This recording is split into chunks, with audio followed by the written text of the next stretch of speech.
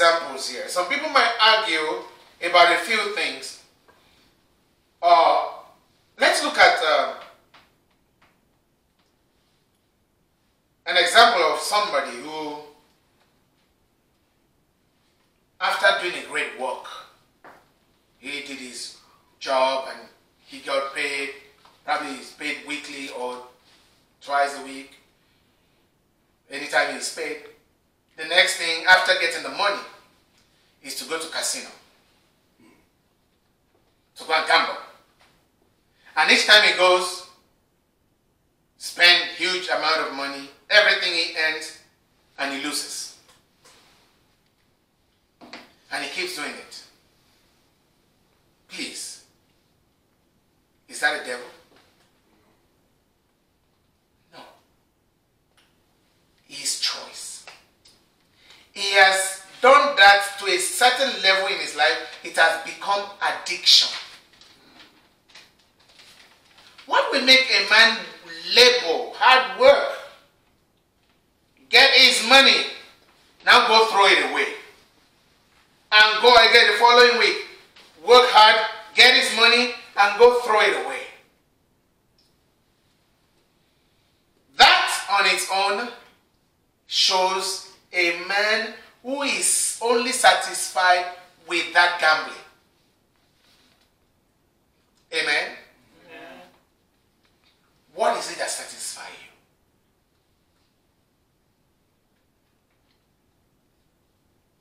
Same thing with those of us that rejoices in the fact that we love the Lord. How many of you love the Lord? Raise your hand. Amen. Amen. Amen. Glory to God. Okay. Did you love the Lord the day you were born? No. No. You don't even know the Lord. All you know is mommy and daddy and just to eat. And that's all. And play around. But there came a time you were shown the way of salvation. And from then you began to take pleasure in that which God takes pleasure in. Amen. And from there you build it up, and today you become a standard that cannot be moved away from that principle regardless of what you're going through. So we need to understand that your delight, your meditation must be in the Word. Whatever I meditate on, I become. If I meditate on, for example, you all know that I'm an educator. I teach music. And in the classroom, when I want to play some music for the children, we have to look for clean version of such songs. Because most of those songs are filled with curse words. In fact, the kids will be the first person, sir, could you look for the clean version? Because they know the wrong. They know the details of the wrong version. The world knows. That's why they have to. Now, this is not a church music. They know the evil they are doing. So they have to create what they call clean version of their song. Because they know what they were saying. It is ungodly. It does not add value to the society. In other words, that is not the action of a blessed man. So, and whatever you hear that gets to your spirit is your ears, your eyes, and your mouth. Because you hear, you speak it. As you speak it, it comes back to you. Amen? And from there, what you see with your eyes, that's why the kind of movies we watch, the kind of music we listen to, they are part of the things that forms us and shapes our lives. That's why when we come gathering together as godly people, we need to understand these things. We are not just singing songs just for singing's sake. It's forming, it's shaping something in our mindset. By declaring, He is the way maker, the promise keeper, the light in the darkness. When you are not seeing it tomorrow, you are just walking. That word comes to your mind. When you are going through distress, I know He is a waymaker. I know He is a light in darkness. Even though I cannot see now, I know He is doing something for me in the background. Number 3 says, He shall be like a tree planted by the rivers of water, that brings forth its fruits in its season, whose leaf also shall not wither. Now, the first question I ask here is, why does the scripture have to describe a blessed man with a tree? Every symbol that God uses in the scriptures has a purpose. It's like describing the Holy Spirit as a dove. There's a reason for that. Describing Jesus as the Lion of the tribe of Judah, there's a reason for that. Amen. Now, describing the blessed man as a tree, there's a reason for that. Let's look at it. Why tree? Why does the scripture describe the blessed man as a tree? Remember, food, temporary protection from the scorching of the sun, and ultimately oxygen are received from trees. If you're walking, you're walking foot, and around, and you're tired, you find a tree, it will cast shade, isn't it? Then you can sit under it. Temporary, protection from the scorching of the sun, and we get food from trees. All our fruits, they come from there. Now, the ground up wood from the tree is used to make paper for magazines, newspapers, candy wrappers, cereal boxes, sap. The liquid that flows in trees is used to make maple syrup, chewing gum, crayons, paints and soap, dyes, and medicine are made from the bark, while leaves and roots provide oils for cosmetics and medicines. Do you see a lot that we get from tree? So if the Bible is now talking about you as a blessed man, it means your presence can produce so many for humanity. That when people come to you, they can derive, they can receive godly counsel, they can receive godly direction, they can receive godly initiative from you. That is a blessed man. Thank you, Lord. It means what you can produce can make people around you to be comfortable. Because we all use, what is it called? We all eat fruit from the tree, and what it gives to our body, it's pretty good. Amen. The vitamins we get from there, the soap, the paints, the chewing gum, all kinds of. So, if the blessed man is like a tree, then you need to think twice, sir and man. Am I that blessed man? He says, this tree is not, the tree was not just planted anywhere, it was planted by what? The rivers of water. Rivers. I need you to look at that. Not just a river, but rivers of water. It reminded me of the Garden of Eden that has 4 rivers, a river that parted into 4 ways. Amen. And that river waters everything in the garden. So, are you planted in the right place? Even though you are a tree, even though you are this blessed man kind of a tree, are you planted in the right place? Because what will bring fruits in your season is determined by the resources you dig from. Amen. When there is no water for the tree, it will not be able to produce its fruits, even though it's a tree. So you need to know where you are planted. And be sure that where you are planted can produce you the water that you need Hallelujah. Prosperity. The Bible says that everything he does, whatever he does, I like that, whatever he does, shall prosper. Let's look at Joseph. You remember Joseph? Joseph, what a wonderful guy. Sold into slavery. His brother said, oh, he's dead. They lied on him.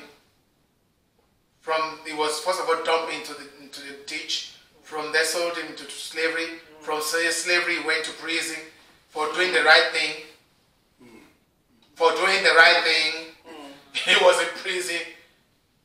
Genesis chapter 39 verse 2 to 6 says, the Lord was with Joseph, and he was a successful man, and he was in the house of his master, the Egyptian, and his master saw.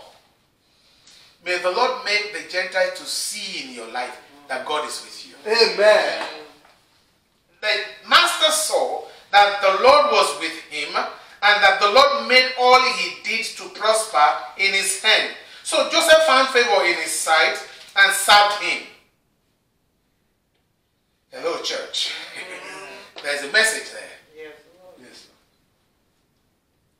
Joseph found favor in his sight and what? Served him.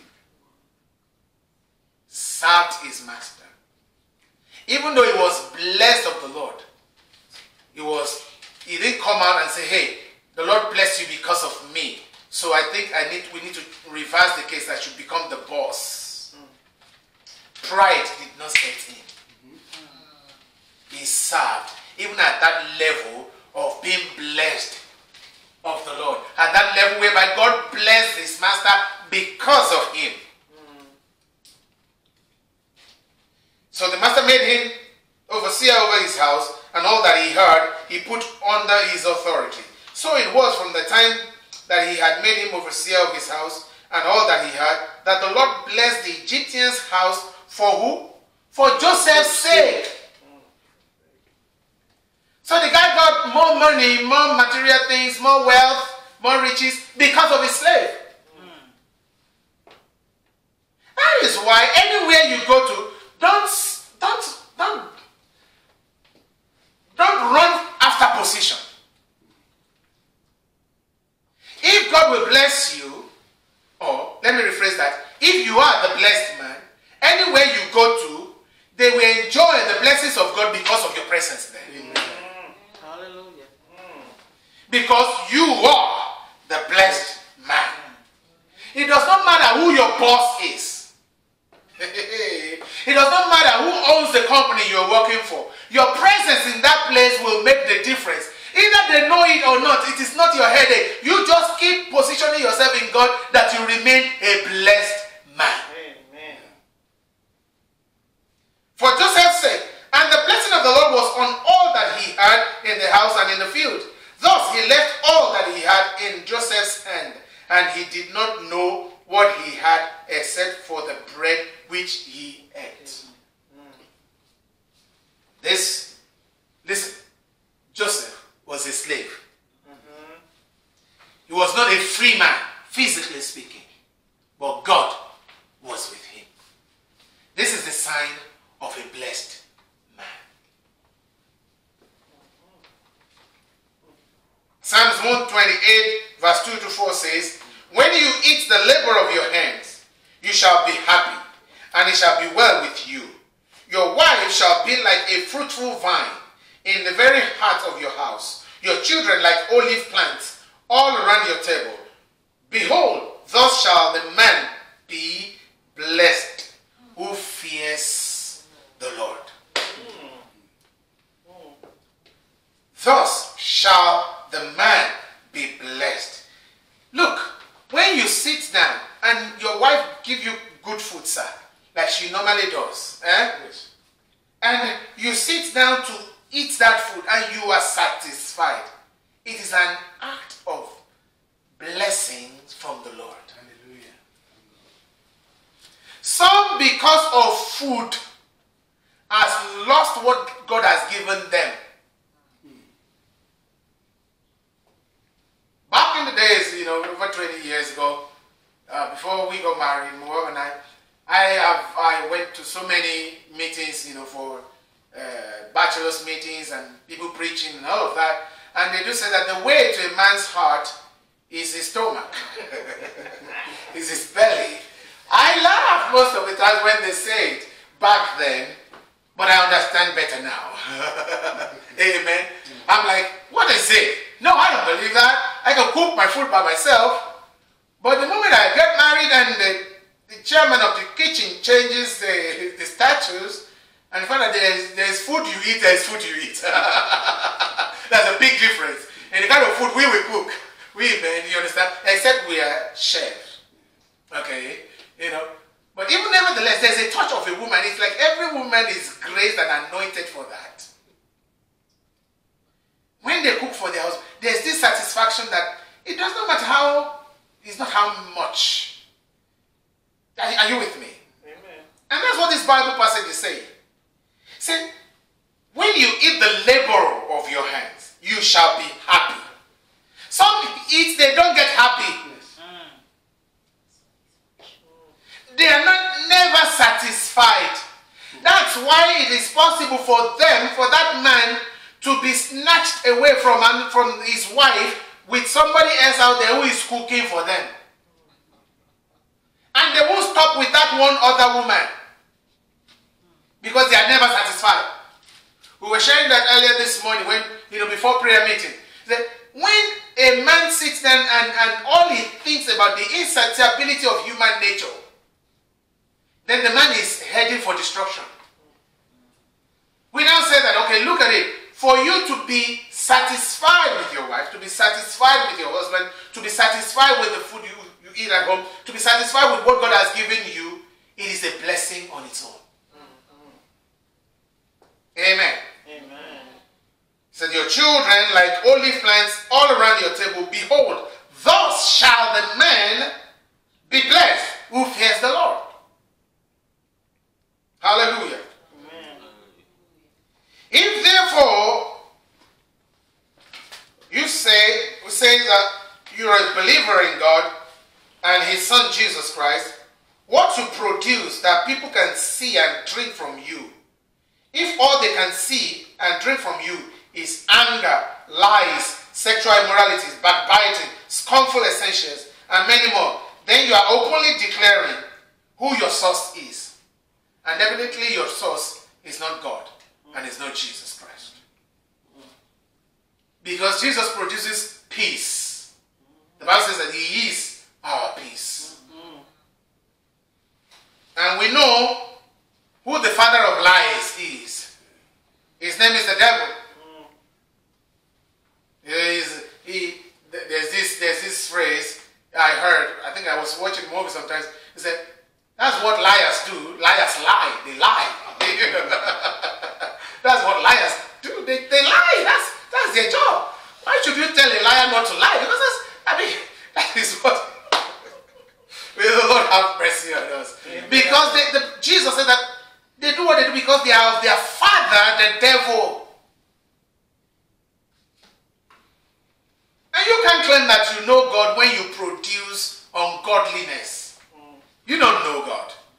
Don't deceive yourself. Amen. Amen. Verse 4 says, the ungodly are not so, but are like what? The chaff which the wind drives away. The ungodly, these are the immoral people. Those that practice immorality, not conforming to the standard of righteousness and holiness because of what their flesh and their bodies enjoy from their sinful acts. It's what the Bible describes as the pleasure of sin. May you not take pleasure in sin. Some people, when they lie and they have their way out, they make people fear them and they think, yes. They come here, I don't know if you have seen such pastors before, or not necessarily pastors, anyone who brags a lot. And when they speak to you, they tell you lies upon lies, things they've never achieved in their life, they tell you they've done it. Because you were not there when they were growing, so you get